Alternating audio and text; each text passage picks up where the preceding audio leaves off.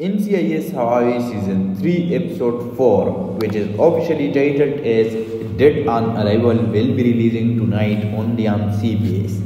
In this episode, the lots of hot and romantic scenes between Kate and Lucy will be featured, and this episode is inappropriate for viewers at the age before 18 and for kids also. So watch with your own safety.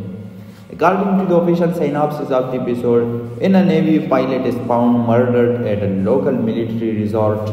The team goes undercover to discover a criminal enterprise hiding in plain sight. I hope you guys will like and enjoy this video. Make sure to subscribe us.